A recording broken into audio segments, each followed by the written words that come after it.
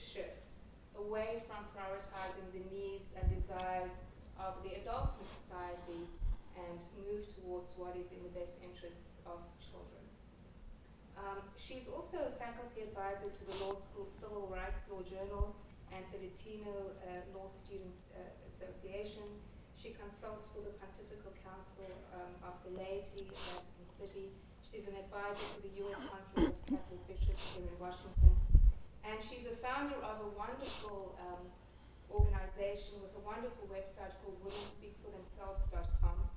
Again, I highly encourage you to go and have a look. I have a friend in Germany that is studying bioethics, and she's about 12 years younger than myself. And on Facebook the other day, I've been friends with her for a long time, don't see her very often, but she reposted something from Women Speak for Themselves onto my Facebook page. And she and I had no idea that we were both following this thing. And so it was, and she's in Germany right now, so that was absolutely wonderful. She's also a consultant for ABC News. Another very impressive thing is the global presence that Professor Alvare has. She's not an isolationist. She has been very involved as part of the permanent observer mission of the Holy See to the United Nations concerning women and the family. Prior to joining the faculty at George Mason, she represented the USCCB before legislative bodies, academic audiences, and the media. And she was also a litigation attorney in Philadelphia at a law firm for a while. And I would say that she wisely left, but I know we've got some attorneys in the audience. And seeing that I'm married to one, I don't think I should say that. Fascinating, I found this online. I hope it's okay that she was a spot welder and a diner waitress in Philadelphia. Never knew that about her. What I do know is that she's an excellent conversationist. She's wonderful to talk to. And I think you will see this evening what an excellent speaker she is. It's really interesting how, again, just a little anecdote, in my private practice, I have a patient who is not Catholic in the slightest, and told me that I think what she knows about my Catholic affiliation, I've seen it for a long time, that she heard this amazing Catholic woman speak that I may know of at a secular school, and it was on a personal note, she's married with 3 young children, and I've heard through the grapevine, it's unverified, but I'm pretty sure it's true, that she is in high demand as a vintage shopping companion. Yes. She apparently is known to be able to identify just the best spots to get really cool stuff from. So as you can tell, I'm a big fan, and by the end of this evening, I suspect that you will be too. So thank you very much to Professor Alvare, and thank you very much to the members of the Integration Committee. Some of them are here this evening, Dr. Tyrus, Dr. Vitz, there are many others who cooperate with Father Robert, and Dr. William, pretty much everyone who helped make this happen this evening, and I do apologize if I left anyone out. Thank you. Thanks, Suzanne. Wow. Thank you for that thorough and sweet introduction. I'm going to tell the audio people that this little thing keeps popping out. So if you notice it pops out, it just keeps falling. And I'm half Cuban, so I talk like this. Yep, there it goes. So it may give you trouble. It just isn't fitting in. I'll do my best, but not sure I can contain my hands not to touch it. So I'm really honored that you came out this evening. I know there's a lot to do in Washington. My own kids are out at various talks tonight. Oh, perfect. Thank you so much. Yeah.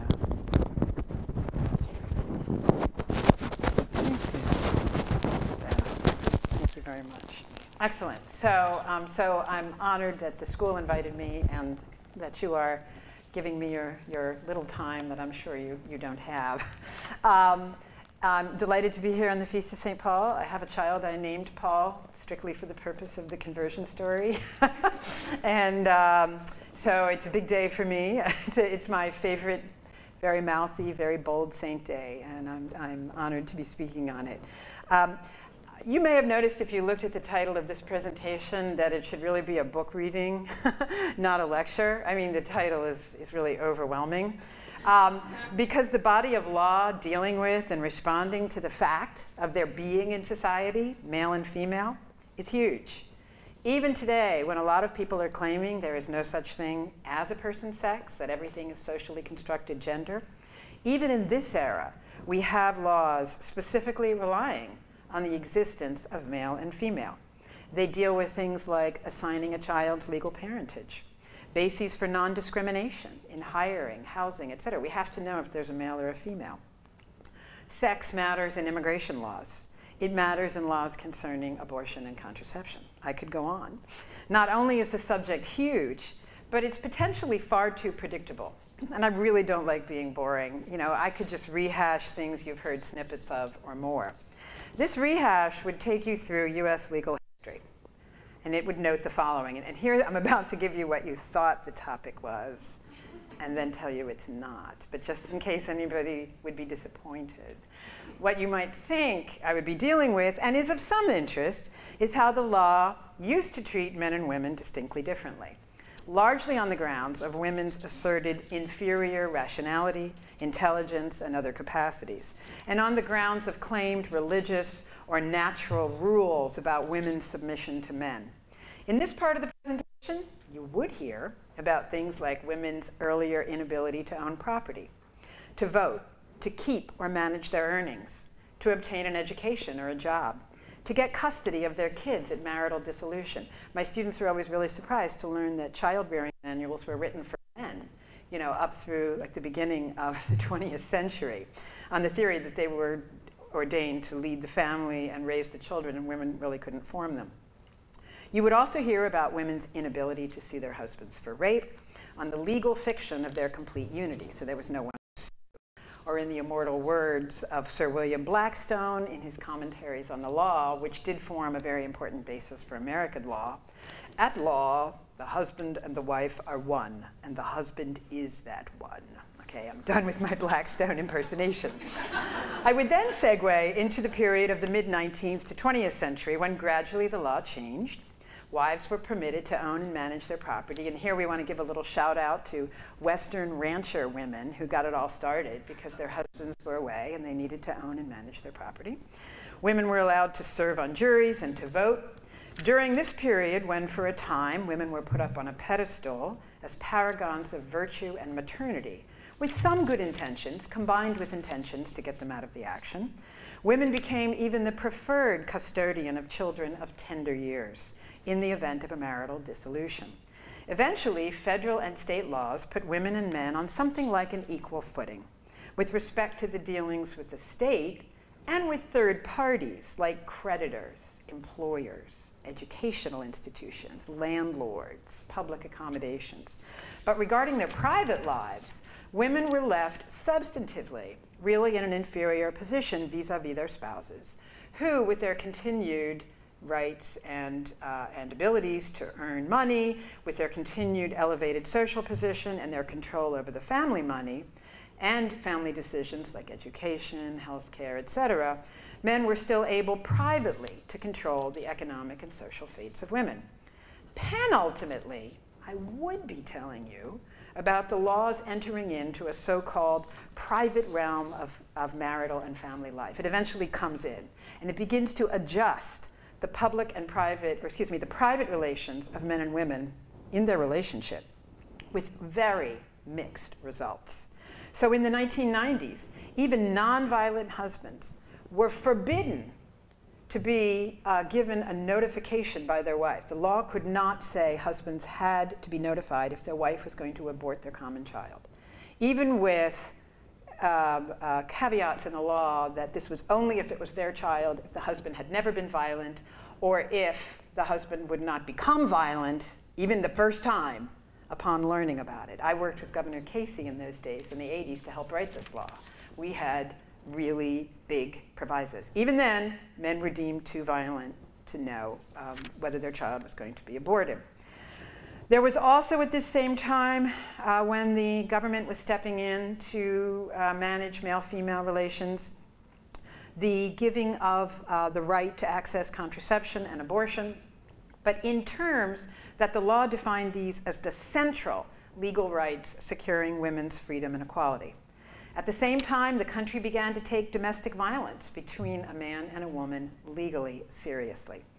Also, many states entered into the relationship by maybe allowing couples to have prenuptial agreements, but limits on just how they were worried about men taking advantage of their fiancés vis-a-vis prenups regarding distribution of property or money at divorce. And in some states, under some conditions, the law was changed so that women could sue their husbands for rape.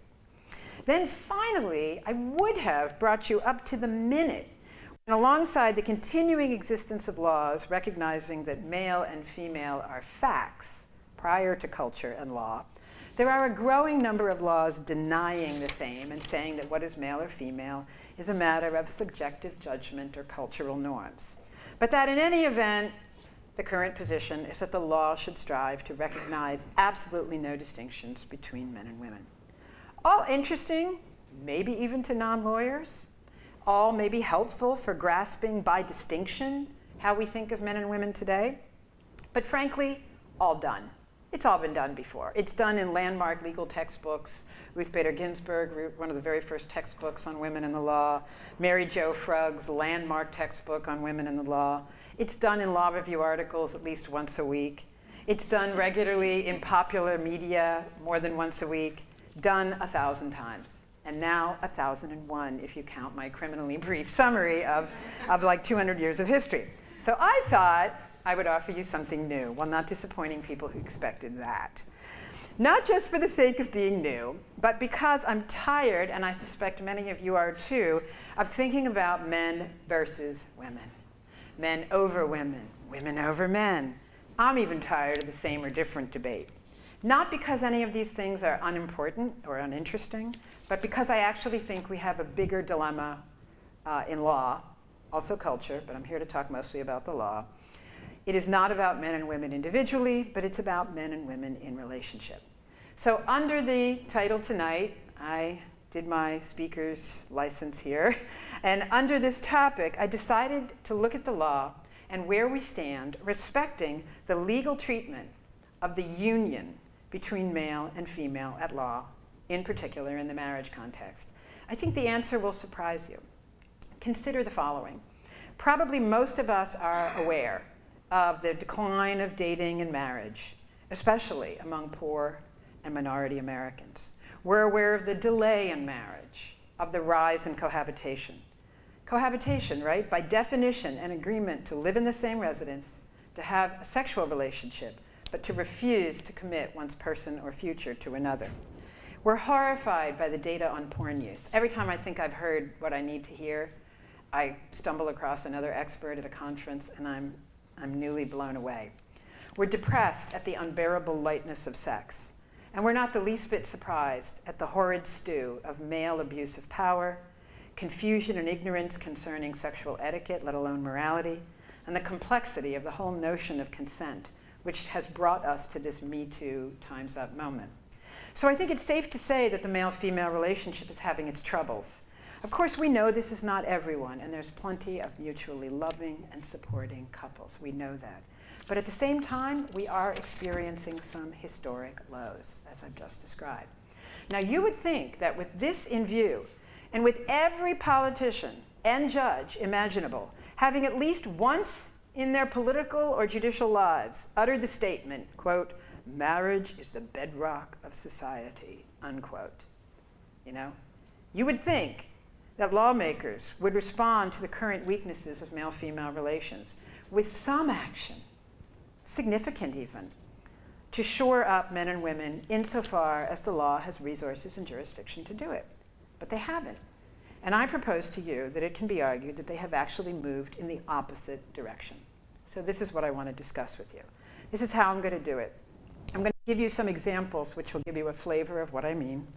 But then I'm going to explain why logic, intuition, data would support the law's caring about male-female relationships, even in the current environment. Then I'm going to tell you why my arguments are losing badly, even as these arguments, even as I should say the positions that are being taken in opposition to my arguments are really based on lousy anthropology, flawed data, and flawed ethics. Then I'll speak very briefly, because you know the answer to this, as to why this matters to Christians, and think about a few things legally to assist. First, I'll review a few examples of particularly the federal government's working to weaken male-female relations. There's lots of state analogs to this, but I had to stop talking sometime. Now, some of these examples, particularly when I speak of the executive branch, were Obama administration policy that has or will likely disappear at the, specifically at the Health and Human Services Agency. But we have every reason to suspect that these policies will return in a future administration. Under a president who believes that equality, freedom, compassion, and happiness requires robustly embracing a notion that autonomy regarding consensual sex of any kind is of paramount importance to the human person, is in fact the source of their identity, is going to come back into the White House. Okay? I also take important examples from the Supreme Court in constitutional decisions that last a long time. So Congresses come and go, White Houses come and go, but these decisions last. And so no matter what happens politically, these are going to be with us. And they are supreme to all federal legislation, to all state constitutions, and to all state legislation. So they're crucial. So to begin my examples, especially the judicial and executive branches, which is interesting, right? The ones that are not quite as representative of the government, have from time to time cast suspicion upon men in particular and the possibility of harmonious relations between men and women. Looking at the Obama White House, they sometimes helpfully convened conferences and lent rhetorical support to issues affecting women that were good and displayed tendencies to just, go women, go girls. But they also displayed more a tendency to emphasize divisions between the sexes. And they never actually spotlighted the good of cooperation and mutual support between men and women. If you looked at the website of the White House Council on Women and Girls, you may remember that. I think Valerie Barrett ran it at the White House. If you looked at HHS, if you looked at the Department of Justice, the Department of Labor, the EEOC, they referred constantly to executive interventions about the following subjects: domestic violence, violence against indigenous women, unequal pay, rape, sex assault on campuses, sex assault in the military, breaking down barriers, a claimed higher cost of women's health care, the glass ceiling, women's underrepresentation in STEM jobs, the differences between the sexes' retirement readiness, and cultural changes that would give women the respect they deserve. That is just the list. I didn't skip anything. There's no ellipsis there. That's everything they dealt with. Think about the pattern of conflict that it gives to your mind. Executive agencies under the Obama administration also turned their back on working towards stable male-female relationships by treating men and women's relationships as fleeting physical experiences, unlinked to family, future, kin, marriage, children, and even love. They did it on their information pages on hhs.gov, and they did it a lot in their partnerships with Planned Parenthood and the National Campaign to Prevent Teen and Unplanned Pregnancy, which has recently changed its name to Power to Decide. Just as an aside here, if you looked at National Campaign to Prevent Teen and Unplanned Pregnancy, their acronym spelled knocked up. And since they were basically a contraception all the time group, that was kind of an odd. I actually think maybe they finally caught on with that, and so they've just changed their name to Power to Decide. In any event, because of the amount of money the feds gave to Knocked Up and to Planned Parenthood, like hundreds of millions of dollars annually, the Department of Health and Human Services regularly featured their materials on their website, and when they had resources. So just as an example, I don't have extensive quotations, which are in my new book that Suzanne was talking about. But let me just tell you some of the examples here. So HHS fact sheets for women highlighted the good of consensual sex constantly. They never used the word marital. They did not talk about sex in the context of any long-term horizon. Referring to childbearing, they highlighted women's choice as to timing, but never childbearing within marriage or the good of children being reared with their mother and father. They noted this on the teen page. No, teen pregnancies, they said, were a problem, but never to the 20 and over. It was also in some of the references to Planned Parenthood, if you looked at the pages of Planned Parenthood and Knocked Up that they referred to, these are the kinds of things you could read that HHS was referring you to. Planned Parenthood's Understanding Sexual Activity information page stated that sex includes, quote, a wide range of behaviors and is an important way to connect with ourselves and other people. On the subject of pregnancy, they opined, no matter if you're married, partner, or single, you have a lot to think about if you're considering getting pregnant and having a child. Only you can decide when the time is right for you. Raising a child can be exciting and challenging. One of the benefits of single parenting is that you do not have to compromise your values and beliefs with a partner. Nice. On HHS's website, womenshealth.gov, under the Obama administration, they recommended Knocked Up's Bedsider program, which was an online birth control support, which they claim has 10 million readers. There was a marvelous article written by Meg McDonnell years ago that I refer to in the book and here, who works with me at Women Speak for Themselves and I Believe in Love.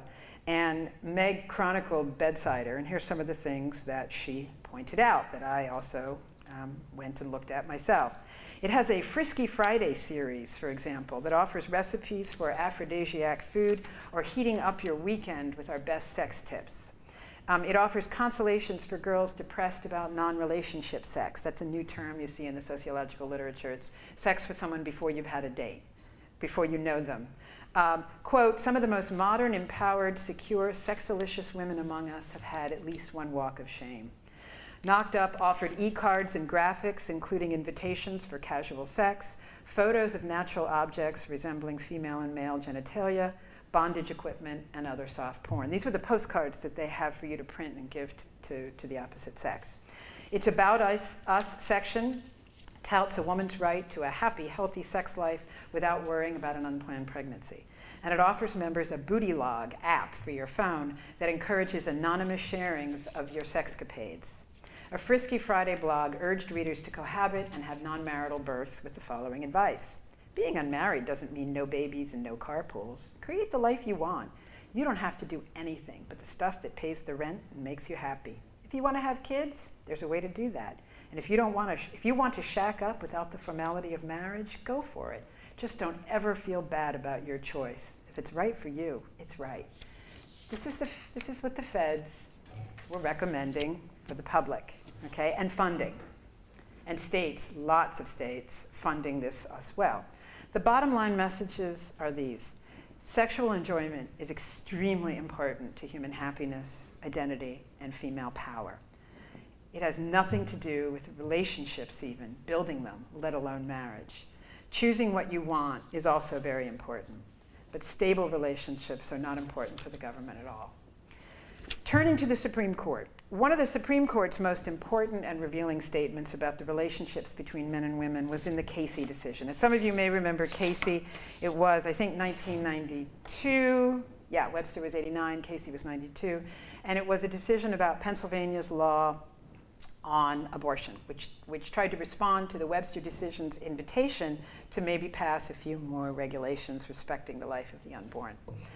There was a provision in there, which I've referred to earlier, that said that a woman had to notify her husband if it was his child, if there had never been violence, and if she really believed that he wouldn't be violent or someone else wouldn't be violent to her when she revealed that she was going for the abortion.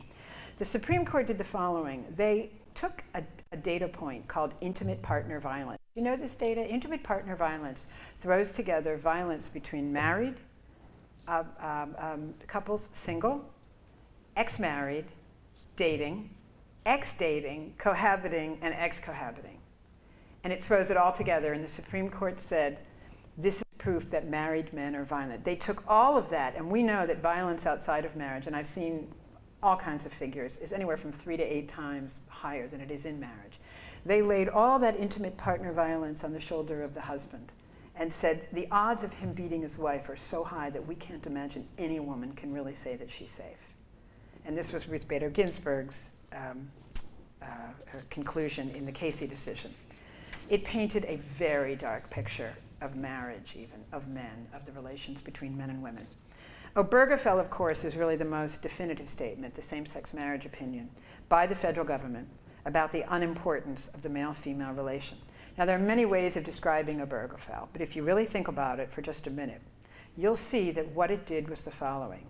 It said, because federal constitutional law is supreme, that no state is permitted to conclude in any law or to show in any law that there is something specially important about the male-female union, about procreation or procreative unions, and about linking children with the mother and father who made them. States may not take a position in favor of any of these points because the court held, as a matter of constitutional interpretation, I mean, really the true fact is, this is not my opinion, it is just a fact. Justice Kennedy's opinion is completely unrelated and unmoored from the Constitution. It is made up. It is, you know, here's my opinion about liberty, and I'm going to call it a test for finding non-textual constitutional rights. That said, the statement has been made, the law is made, that the Supreme Court said there are no important legal differences between same and opposite sex couples. There is nothing important to law, to the history of the US, to our freedom, to anything the Constitution cares about procreation, or about children being linked with the mother and father who made them, and knowing them, and loving them, and being known and loved by them. Oddly enough, though the court had not affirmed the importance of the male-female relation in any opinion since 1965, the Griswold opinion, when finding a constitutional right for married couples to use contraception, the court waxed eloquently in Obergefell about the deep importance of the sexual relationship between same-sex couples.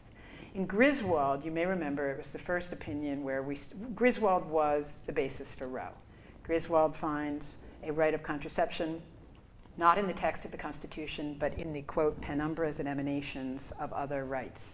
Then Eisenstadt in 1972 says that this right of contraception extends to single people and uses language that says, you know, marriage is not a unity, marriage is two people, each of which has the constitutional right to decide about bearing or begetting the child. The woman gets to decide in Roe.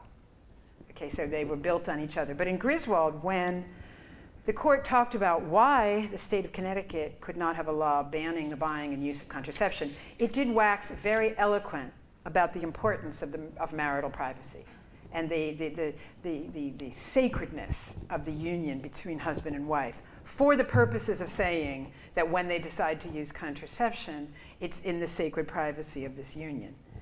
Not a word about the sacredness or the importance or other things of the male-female union. But in Obergefell, we get the court really waxing poetic. Justice Scalia, after whom my law school is now named, refers to Justice Kennedy's opinions at times as cooing, cooing over the romance involved here. In Obergefell, Justice Kennedy said, the enduring bond of marriage means that two persons together can find other freedoms. They find expression, intimacy, and spirituality. He said there was not, I love this, he said this in the Lawrence opinion, which made Lawrence in 2003 held homosexual sex to be a federal constitutional right. So it's not in the text of the Constitution, obviously. Justice Kennedy there said it was a federal constitutional right. And there he said, and quoted in Obergefell, surely people having sex would only that. Joke with my students that I call this the "there is no one-night stand in America" provision of Justice Kennedy. So he did that because he wanted to squeeze the right of non-procreative, non-marital sex into prior cases that gave families constitutional rights to decide about marriage, childbearing, et cetera. So by calling it an enduring relationship, he was able to squeeze the right of same-sex sex into the constitutional cases prior about family rights. And that's my guess as to why he did it. He concluded the Obergefell opinion by saying, marriage responds to the universal fear that a lonely person might call out to find no one there. It offers the hope of companionship and understanding and assurance that while both still live, there will be someone to care for the other. So really romantic, but not about the male-female, okay? Just when you'd think that this would mark the low point, the low watermark of states' retreat from an interest in male-female, we have a really interesting development this week. Just this week, the Senate in the state of Alabama passed a law. We still have another house in Alabama, but I think the governor would sign it, that the state is abandoning marriage recognition entirely. That they are so resistant in Alabama to giving out marriage licenses to same-sex couples. You know, Roy Moore and all of the issue with his refusal. Alabama passing a religious freedom law that said people didn't have to give these licenses out. It could not bring itself to do that, and so they are, and it passed like on the day it was introduced, which was really interesting, that people can file an affidavit with the court and say, we're married, it's not incestuous, we're the right age, none of us is married before, they could just file it. So it's fascinating. I realize that it's not as if the state had been taking a real active role before, but from a legal perspective, for the state to be getting out of the marriage recognition business and saying it's a voluntary contract, however you did it, whatever, just give us a form that swears these three things and we'll just register it. That's a very stunning statement about what Obergefell has wrought in the way of reducing marriage to what is now not recognizable to us. Kennedy defines marriage in Obergefell as sex plus commitment. He calls it intimacy. Intimacy plus commitment is all there is to marriage in his view. And so this is what's happened. Now, it's true that there are some pieces of the law which support male-female unions. We have a federal marriage program that is highly contested as to whether it's showing good enough results, but if you consider that Head Start hasn't shown any results really much for about 50 years and we're still trying new iterations of it, probably the marriage programs deserve more than a couple years try. And in fact, under the current administration, I understand HHS has asked for $150 million to continue these programs, so to continue trying to improve these marriage programs. We have some state programs to support marriage at the state law level, but when budgets got tight, even states like Oklahoma, which had been a pioneer in this, retracted from that. Otherwise, you get some talk now and again about supporting marriage in tax code, or at least not penalizing it. But again, now, when we talk about that, you know that that applies both to same-sex and opposite sex. There is nothing special in the law about male-female. Now, allow me to summon the reasons I can think of why the law ought to pay special attention to the male-female relationship in marriage. A, men and women literally make society. They have to cooperate ordinarily as romantic partners to make future citizens. Assisted reproductive technologies are still, despite there being pretty growing, 68K children born from reproductive technologies last year, not that huge a fraction of births. So if we want future society, and I won't go on but as to why, I can imagine you might have a few thoughts, then we would think men and women are valuable as a pair for that. Another reason to support their union would be to state the ridiculously obvious, which is that we need their cooperation to rear children. It's not just that the long-term cooperation of stable, low-conflict couple is the gold standard for children. This is agreed by the right and left. But it's also because the state has not shown itself capable to managing huge hordes of children to healthy outcomes. One might also think it would be a good idea, at the very least, for the law to declare itself on the side of strong male-female relations for the same reasons that it cares to strengthen interfaith, or interracial, or international relations. To have peace between equal but diverse peoples. It produces good individual and social outcomes. It avoids social unrests, large protests, the cost of lawsuits, and maybe even violence. I mean, why do we promote excellent relations interracially, interculturally?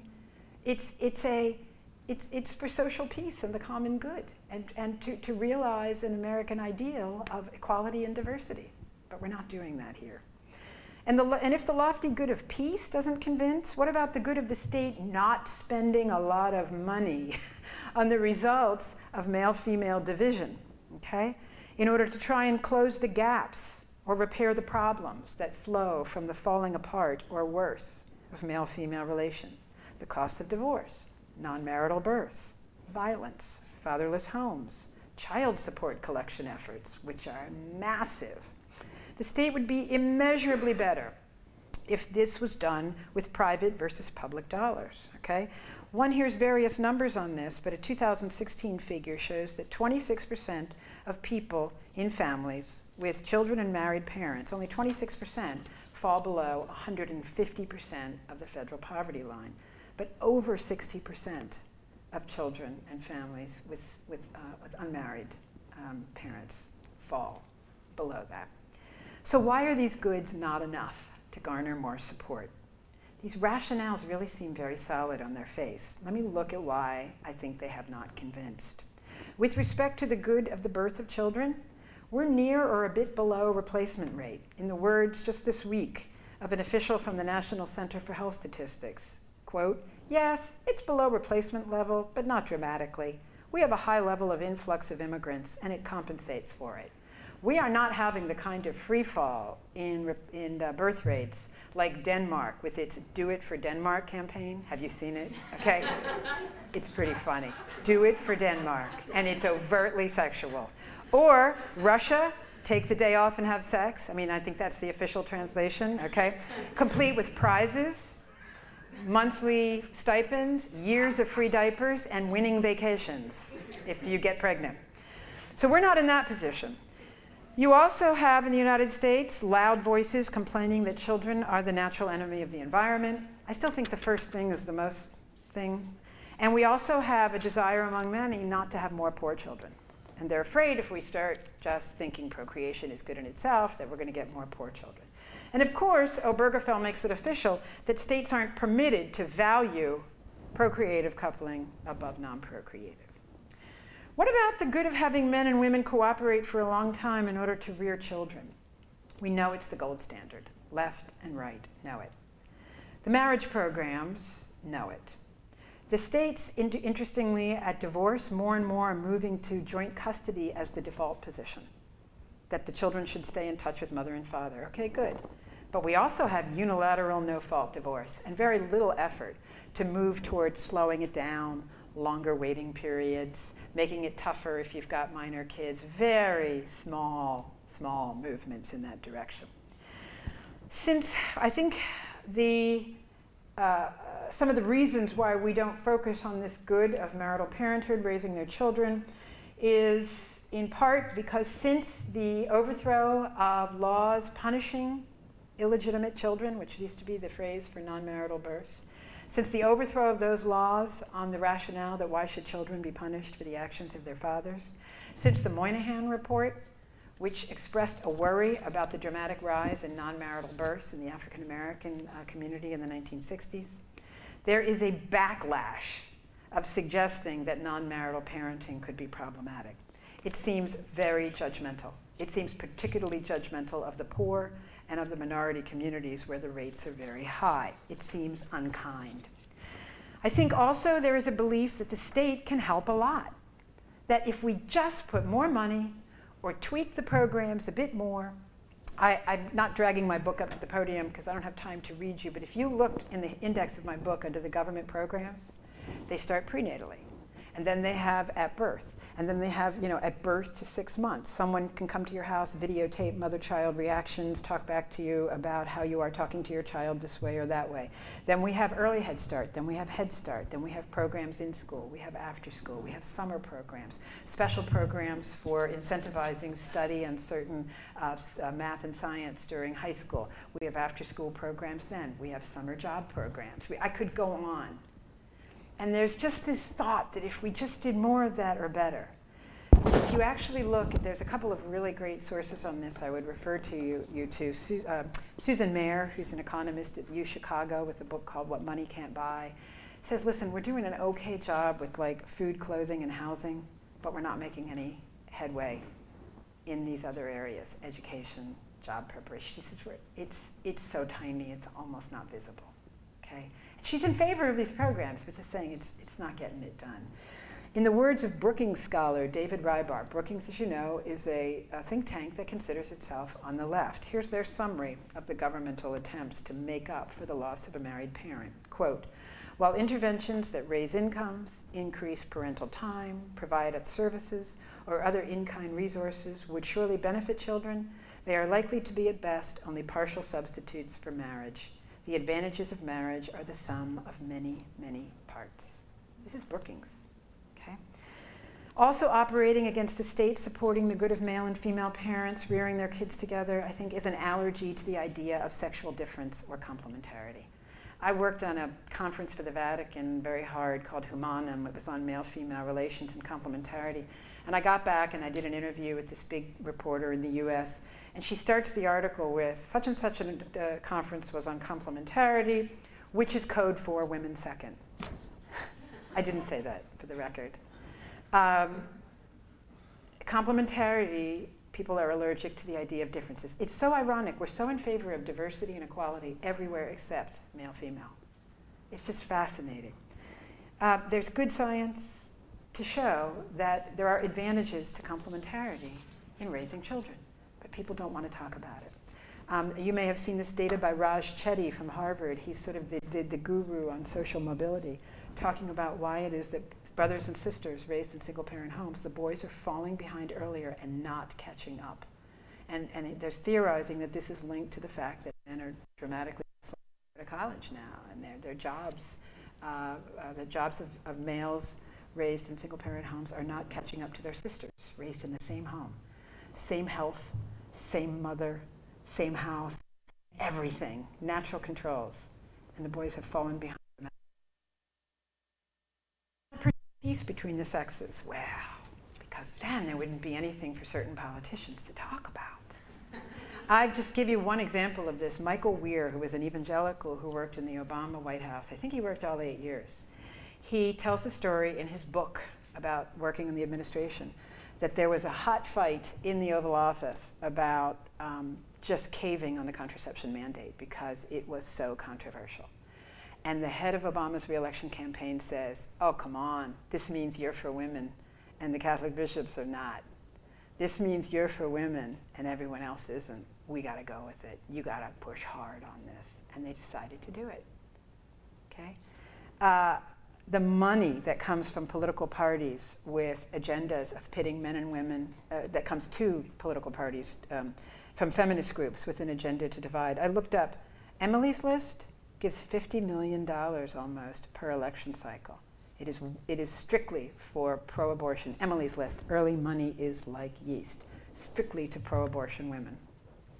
$50 million every election cycle. Wow. Okay, the money and the political fodder to be made out of setting men against women. And it's interest groups, but it's very much a part of our political bloodstream now. What about public versus private care? You would think this would be obvious. There is still, and you see it in the academic literature, but you also see it in the popular press, a suspicion of the marital family as a dangerous place, inherently sexist. It's called, the words, I see these words every day practically in law review articles. The family is a hotbed of inequality. It's just something, we can't go in and save every woman, so we just better say, don't enter into marriage. It's violent, okay? There's also strong political beliefs about the government's response to individual people that it's just good if the government takes care of this, that the family is just too uncertain a thing. It's better if a solid stream of federal funding takes care of it. There's also the idea that choice is just more important than this value. Individual choices are more important even than the stability and the cost effectiveness of married parents raising their own children. This goes hand in hand with arguments that your sexual choices are your identity. They are who you are, so that to criticize non-marital sex or a decision to have a non-marital child is like saying you are a terrible person. Your identity is, I am opposed to your identity. So the obvious reasons for the law to care, I think, are overborne. Now, it's likely the law comforts itself by saying, oh, marriage will never go out of favor. People will always want to marry. They know that having kids during marriage is the standard. And you see these studies. Pew does them, Gallup does them. Young people want to get married. Young people want to have children. You ask women, rich or poor, do you think you'd like to have children during marriage or not? They say, oh, I'd like to have them during marriage. That would be better. But then you look at the data. Wealthy women are managing to pull this off, to marry more often and to have marital children. More and more and more, the poor are not. We also have this entrenched economic problem where it is very difficult to find enough employment for men so as to render them marriageable in the eyes of women who want to marry into a marriage with a man with a steady job. We have an epidemic of porn, which is putting women off those men and putting men off those women and marriage. We also have in dozens of countries, I was kind of shocked to see this, all of Scandinavia, and even France and Chile, more than 50% out of wedlock births now. In France, when they invented the Pacte Civil Solidarité, with the Pact, it was meant to give same-sex couples something, a union, when they didn't have marriage, but 95%, now they have same-sex marriage, but even when they didn't, over 70% of pacts were by opposite-sex couples who didn't want the full bond of marriage. They wanted an easier out. Now, 95% of pacts are opposite-sex couples, and there are 2 pacts for every 3 marriages.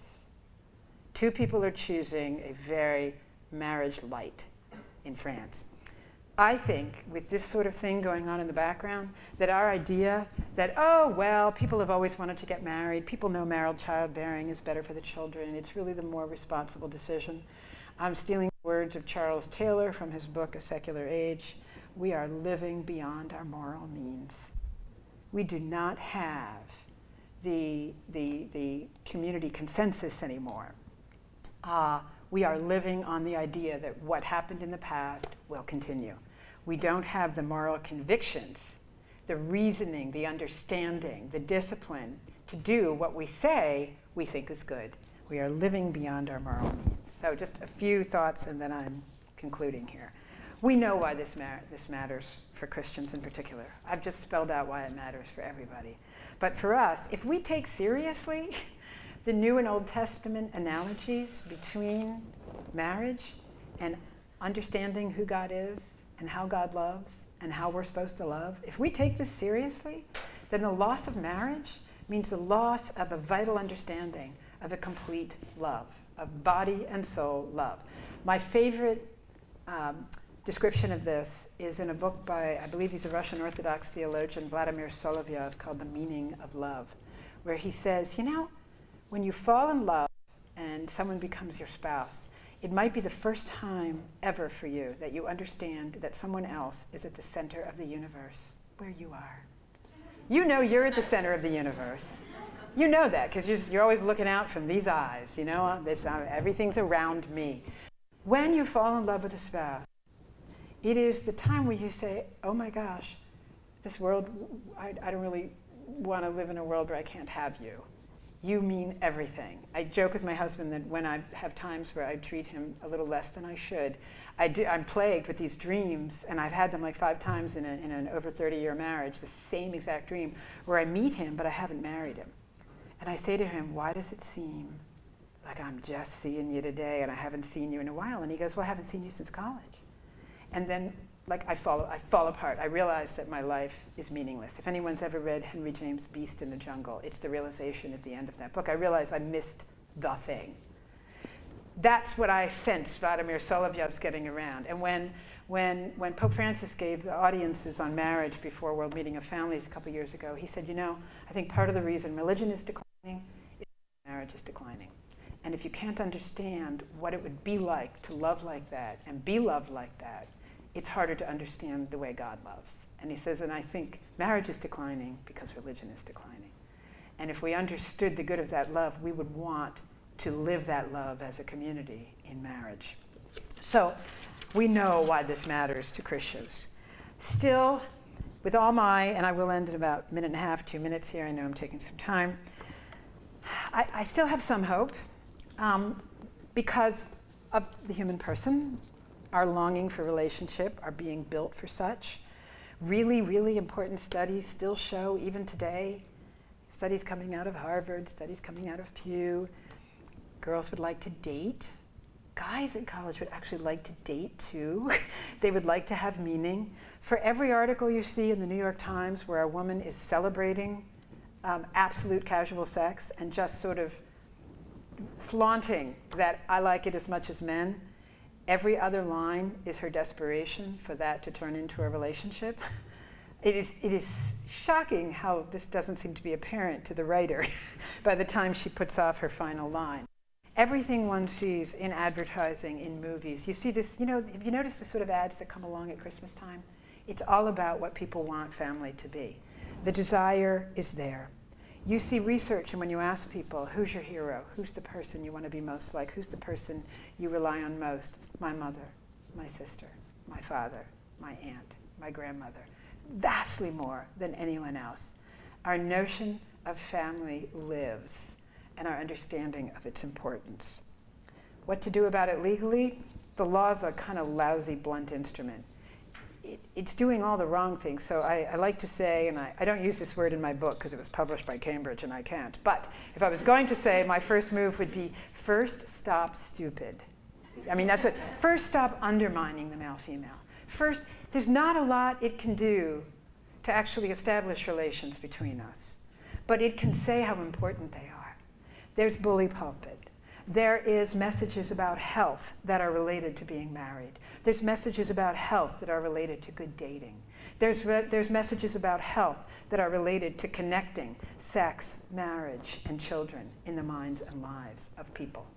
All of these things are perfectly within the government's purview. And don't tell me that this is not appropriate for government. The buses that pass you on the way here that talk about HIV/AIDS and getting tested and 1-800 who's your daddy, privacy and sex is over in terms of public conversation. When the government speaks, it needs to be not against male-female, but in favor. Do I think that we could overturn Obergefell? Because we know that for 120 years prior, the Supreme Court recognized that male-female relations are of special value to the state?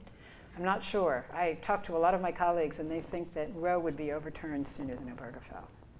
That the hue and cry is something that justices even would not be willing to suffer politically. There's all kinds of academic literature about justices' sensitivity to popular opinion.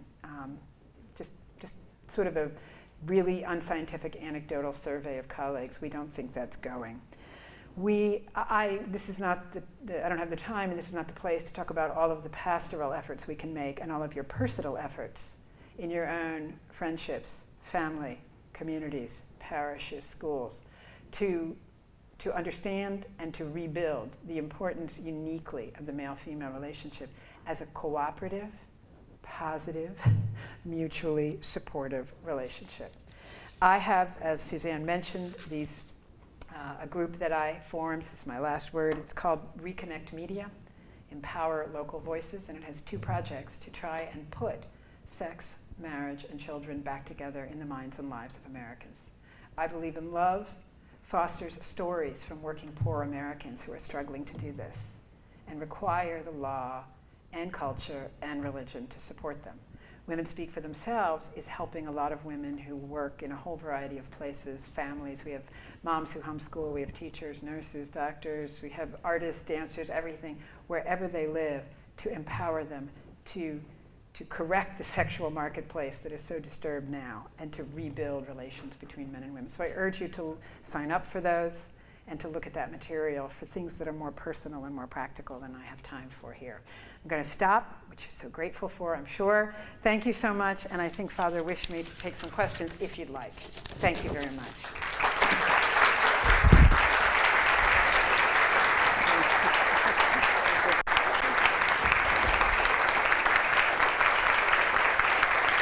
Thank you. So if I do questions here, am I ruining your recording? I'm not. Good. Okay. Yes, please. I just have a question going back to discussing the importance of marriage and the institution of it. I find it difficult, particularly among my European friends, to articulate exactly why they, as a particular individual, should value the formality, if you will, of making that vow in public to be married. Because right. Constantly, even if you cite all the statistics that, oh, marriage is better for children, marriage, benefits society, sort of the big picture, they still say, well, if I have made a personal vow with me and my significant other, why do we have to stand up in public and make that, and sort of an aggression against that institution? Right. Articulate. Yes. So probably, I'm going to say in advance, the way that I articulate it will make less sense to people in your age cohort because there is a sense of individualism, a sense of what is good is what I consent to. There's a sense of subjectivism. So I will say a few things, but you may have replies to them that say, well, those aren't really values for us. One of them is that they are fooling themselves if they think that there is nothing to be gained from exposing yourself to the third parties who have expectations of you. Now, what's ironic is they expose themselves to third parties who have expectations of them vis-a-vis their appearance on social media, vis-a-vis their political opinions, and they maybe take a lot of comfort or they suffer a lot of pain from the approval or disapproval of their friends. The people who are experienced in marriage or any long-term commitment, people who have stuck with a company or have stuck with care for a sick child or stuck by a friend who's not so easy, will tell you that having a purely private vow is not nearly as effective as standing before some judging entity that will help you hold you to it. And so, one of the reasons why non-marital parenting, much as we admire the heroism of the woman who carries forth a child in a crisis pregnancy, who loves that child, who gives her all to that child, the fact that more and more and more of it happened, and people less and less and less often said, you really shouldn't do that to the child. I mean, one of the things about my book that I have a sort of caution that I say, listen, the government's going to continue talking about sex, and Republicans are totally going to be putting contraception out there. Let's just face it. I mean, George Bush Sr. was known fondly by his friends as Rubber's Bush for his enthusiasm for contracepting the third world. Okay, so, just don't get the idea that, it's just the Democratic Party who is all behind this. But I would say that knowing that the government is going to do this, they could at least put out the caution that the decision you make at the moment of sex is the decision to create the child's family structure. You've just created it. And family structure is one of the most important matters for children. So what we say to people who say, well, it's going along far afield, let me bring it back, is you're fooling yourself if you don't believe that having external authorities hold you to your promise will not help you, strengthen you, get you through tough times. And you may be one of those rare people, you know, that on New Year's Day makes a promise to go to the gym all the time and doesn't have a exercise buddy to kick your you-know-what out of bed at 6:30 in the morning. But it really does matter, and social support. So for me, so when I was having kids and having kids and working, or when I was in my 40s and I had 3 kids, I was pregnant a couple times, miscarried, and I was about to have what I was pretty sure were going to be severely disabled children. To have people say, we'll be there for you, we'll help you for sure, you're doing a great thing, it matters. And I guess, frankly, this is the nasty lawyer in me, just to be frank, I would flip it on them and say, what's your fear of telling other people and having other people support you in this? The lady doth protest too much. It's just a piece of paper. And let me also say that that position is sometimes taken, I think, as a defensive position, because it just is, and I'm not lambasting men here, I'm just saying the data on cohabitation shows that the woman is often the one who says, I think this could lead to marriage. In fact, I think it's going to. And the woman is the one who's saying, when is this going to lead to marriage? What's our timing here? Why aren't we talking about marriage? So sometimes I think that that's a false consciousness from people who say it's just a piece of paper. I think they would like, most people would like nothing more than someone to say, I vow to be with you forever, and I make it in a responsible way such that I will be held accountable. That is not a soundbite, but I think a friend there doth protest too much about what he or she really wants. Let me go over here, and then I'll come back over here. Yes? So kind of like in a similar vein, I would say that one thing I've seen in my generation, particularly for women, is the fact that many of us were not raised in healthy nuclear families. Yeah. And so there's almost this cultural shift of, we know that, you know, even if parents were married, they didn't get along, and that was different Right. to us, or they divorced. And so there's a shift of like, well, then it's better to get married later, so we don't make the same stupid choices. Yeah. And so, you know, that line that you said didn't really resonate with that experience. And I'm wondering, how do we shift that culturally? That's really hard. So, you know, one of the things, when the feds decided to get into marriage programs, people said, you're going to be fraud. I think the expression in the, who was the guy? Eduardo Porter. He writes sometimes in the New York Times. I forget what's his name. He said, they're going to be frog marching people down the altar, down to the altar. No, they're so far from it. And he says, and these people, the reason they're not getting married is because they're not ready, they've had bad experiences, there's violence, there's whatever, and you're going to be piecing together couples who don't belong together. So here's the thing, if you actually look at happiness and divorce rates in marriage, the sweet spots, I can't remember the exact beginning, I think it's like 23 or 25, it's like from 25 to 32. Like this is on average, nobody panic, you know what I mean? I have people say like, my mother married at 19 and they were very happy, was it a mistake, you know? No, it was great, you know? But in terms of sweet spots, and for several very practical reasons, men who have more premarital sexual experience generally than women, if they go through too many cohorts of women, first they go through the 19 to 21, then the 23 to 25, then the 25 to 29, they're getting less and less marriage ready all the time. So the longer and longer, if it's combined, so obviously there's a million factors. If it's combined with, you know, premarital sex, with cohabitation, then your rates of divorce really will start to go up and up if you wait. On the other hand, for people who don't marry under 20, probably good, right? On average. On average. These are just some of the figures that you see in the research of Brad Wilcox at University of Virginia. And so it's good not to be too young, but the idea that every month or year adds more wisdom and increases the likelihood, there's actually, you know, if it is combined with cohabitation and testing partners, if it's combined with premarital sexual partners, if it's combined with a variety of things, no.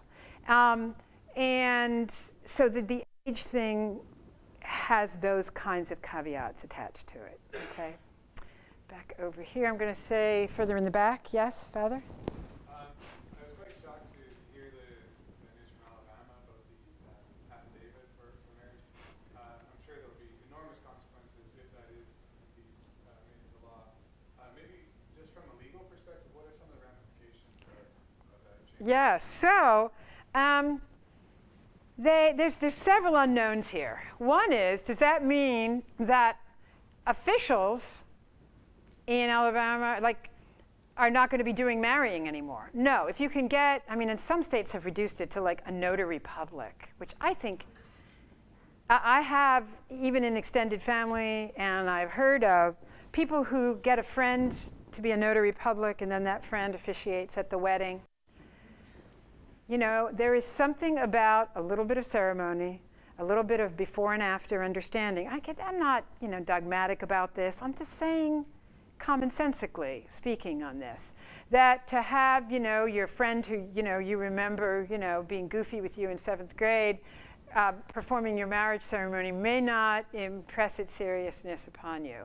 And you know that that also is not going to be presaged by premarital preparation, you know, personality inventories, counseling, dealing with the major issues that come up with marriage. So if Alabama's getting out of it, are they still going to allow certain state officials to marry people, but no need for a license? Are they going to have state officials get out of the business entirely? Which would seem to me, you know, they don't need to if their main objection is we don't want to do same-sex marriages. It means that, you know, if the state got out of the business, then that would mean that people would have to find a religious officiant to do that. Well, that's not going to be hard if you can find Unitarian, Episcopalian, you know, some versions of Lutheran, etc. It's not going to be hard. And it'll be a little harder to find that in some towns than others, some states than others. One of the caveats that I saw in the bill is they're not going to be getting out of the business of divorcing, child custody, spousal support, child support, etc. So that's kind of interesting because without getting into the boring details of family law, in the US, we don't have, at the state or federal level, these flowery statements of what marriage is. Marriage is, in France and Germany, you have codes that marriage is a partnership of the whole of life. That we don't have that. We actually make statements about what marriage is by what we don't allow it to be. You can't have two. You can't be so young you can't decide, so you have to have mental capacity. It's not between people who are too close with consanguineous relationships.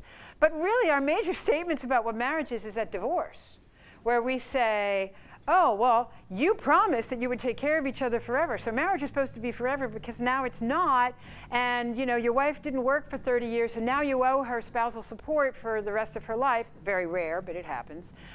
So marriage must have, oh, we must have meant by marriage a promise for mutual support forever. We know by what we do at the divorce.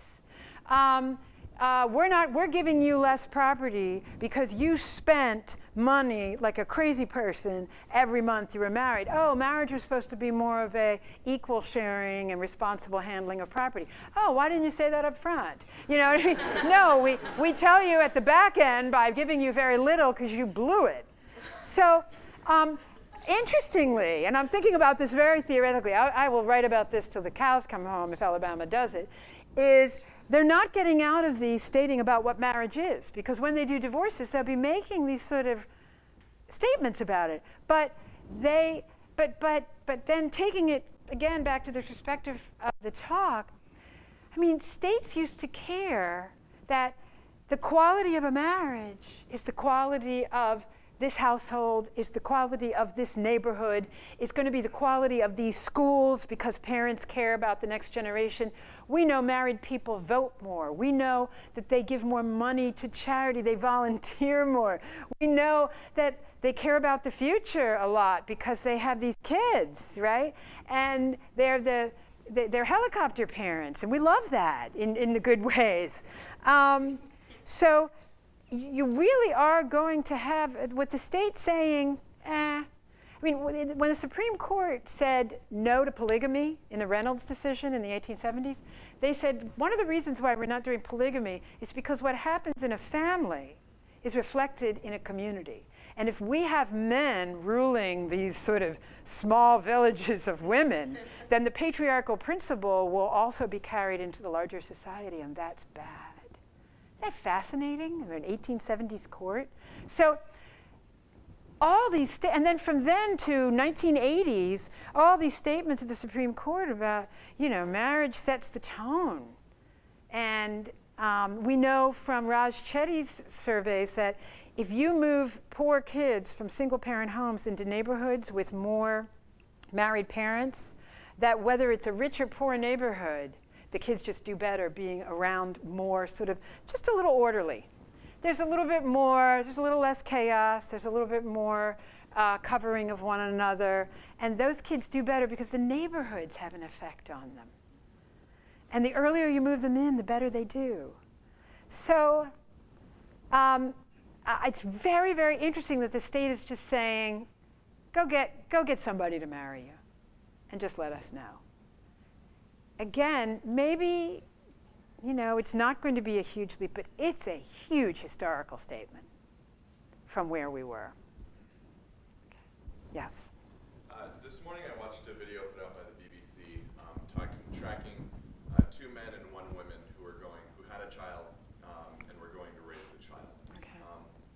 And the video talked about kind of the end goal of hopefully Denmark is heading in the direction of allowing this as an actual marital union. Apparently some territories or provinces, I don't know which, in Canada already allow this, which I was not aware of. Obviously, I'm not sure if they allow it so much as they will allow government benefits to go to each of them as spouses. If Britain does that too.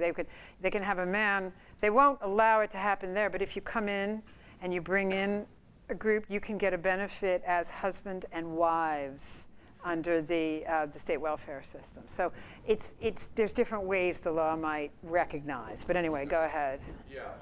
So looking at this, you just mentioned polygamy, but what about this kind of polyamorous, I guess it would be called, approach? Obviously, from a Christian perspective, there's all sorts of things that are wrong with it. But when looking at it from kind of a practical level or legal perspective. Right. It's such an interesting question. Again, my unscientific anecdotal survey of other law professors and my own opinion, in this case, meshes. When Justice Kennedy made up same-sex marriage as a constitutional right, one of the things he kept saying was two, just gratuitously threw the number 2 in there. Once you've said that 120 years of cases that talk about man, woman, and the cases say the state's interested in marriage, we're not interested in your romance, we're interested in you having and taking care of kids. We're interested in you making society and rearing it. And then all of a sudden we're not interested in any of that. So he ignored all that, but he kept throwing in 2. Marriage is 2 this, 2 this, 2 this. And Justice Scalia said, of course, you made that up too. You're playing with us. You're trying to get us to think that you're not going to go further. The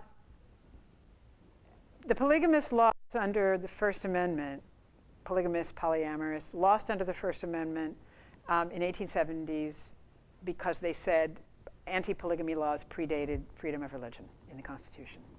They lost after Casey, when the Casey Court in 1992 said constitutional rights are rights to shape your own universe and your identity. You remember the sweet mystery of life?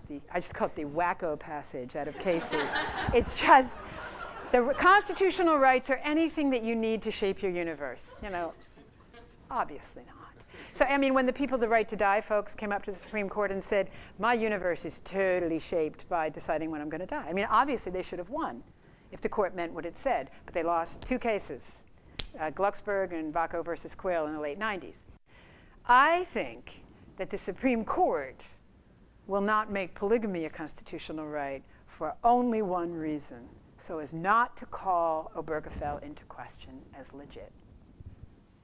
I think obviously polygamy is constitutional if same-sex marriage is constitutional, if abortion is constitutional, if non-procreative, consensual, non-marital sex is constitutional. They're all constitutional rights. Obviously polygamy would fit under that. And I think the only reason you won't see it as a constitutional right is because they want to make Obergefell seem like it's actual law, like it's reasonable. I say that in a technical form. I mean, you know, for anybody here who's a lawyer, when the Supreme Court finds substantive due process, that is non-textual constitutional rights, there is a formula. and they're supposed to follow it. And Justice Kennedy, first he altered it in Lawrence, and he said, you don't look at the history and tradition of the country for rights that we all assume. You look at what Europe's doing, and you look at the last 50 years of laws, and you look at what people are thinking from polls. Then he gets to Obergefell, and he says, let's not look at the last 50 years, because in the last 5 years, 36 states have banned same-sex marriage. So that's not the test anymore. Let's look at what I think liberty is, okay? And I'm not kidding. New concepts of liberty in my head. And I think it's almost comical that there are no concurring opinions in Obergefell. It's almost like the other 4 justices are going, please forget we're here. We are a vote, but we didn't actually write this opinion. Like, please? I mean, Justice Kagan is just way too brilliant, okay? I mean, her writing is really amazing. She could never have said things the way Kennedy said it there. So, I know, again, I go far afield. However, individual states, California and some others, will probably be approving parental identification for 3 or 4 or 5 or more parents. I would not be the least surprised. So parentage laws, I think, will be the first to go. But I think individual states, California and others, will allow marriage among groups eventually. But it won't be a constitutional right forced on all the states so as to make Obergefell look legit, in my view. Yeah. Maybe one last question just for all of your time, right here. Great talk. Thanks. Hypothetically, let's say all the circumstances came into place and Divine Mercy invited you to give a class in our program. What would you want that class to be? Oh, that's a great question. You should have a talk show. I'm not kidding. Does he? Oh, that's great. No, that's a great. That's really interesting. What would I want it to be? So, oh God. Since I teach straight law, but I love also theology. And I love philosophy, even though I'm really untutored. I have 2 kids, one with a U Chicago philosophy degree and another one about to get one. My other kid's an artist, so I don't know whatever he's talking about. It's really good, but I don't understand. But the other 2, I have no cred there, but I love it. I would want to explore in the 21st century, and I go back to this young lady's first question, in connection with the values held by the millennial. In connection, I would want to explore your understanding of a liberal society, your understanding of equality, your understanding of freedom. And I would want to get that down. I would want to do compare and contrast with other versions of it so that you could see what you liked, and maybe yours are not the best, or some of them are good, some of them aren't. And so by distinction, to understand that, and then apply those to the family in law and in theology.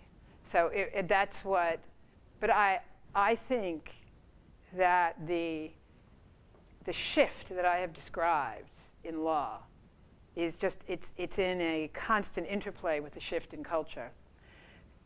I say to my students sometimes, okay, this case is only 30 years old, but I know it seems to you like it's 200 years old. There's a case about the importance of fathers and the importance of a father marrying the mother of the child, and the law is going to give a favor to the man who marries the mother, not to the man who has a child and goes elsewhere. Well, now the bottom line is, because you pay child support, oh, you are God, okay? That is so cool. Are you married or not? Okay, don't even answer it. It doesn't matter. Are you paying child support? That is so fabulous. I mean, that case is only like 30 years old. But it seems hundreds of years old to say the marital father has stepped up. He has joined with the mother in a way that helps the child to understand that there's something special about what he said. I think the bridge between our understanding of freedom, equality, happiness, etc., is so great right now that we have to lay out what those ideas are and even just introduce competing interpretations in order to even understand what the data says would be good about family, let alone what Christianity is recommending now. So that would be a combination of what would be philosophy, theology, law. There's a journal that Catholic U used to have, Law, Philosophy, and Theology, introduced Law, Philosophy, and Culture. I think they're trying to revive it. And it would be every day would be like the kind of pieces in that journal.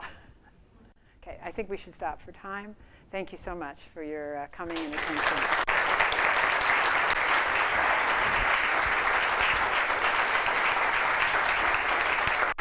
Thank you very much.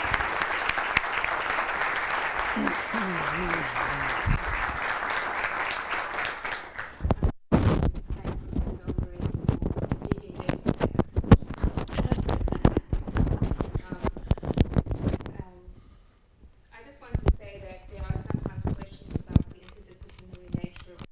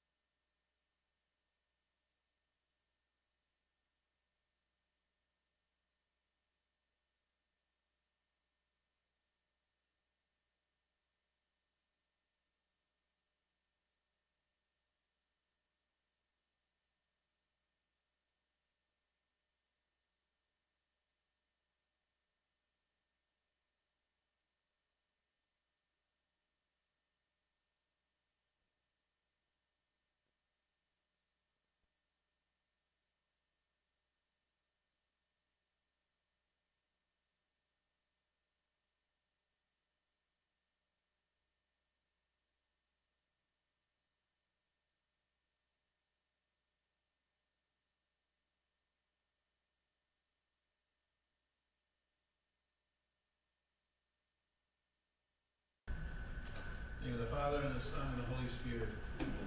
We give you thanks, Almighty God, for all your gifts, you who live and reign forever and ever. Amen. May the blessing of Almighty God descend upon you and remain with you forever. In the name of the Father, and the Son, and the Holy Spirit. Amen. Okay, thank you very much.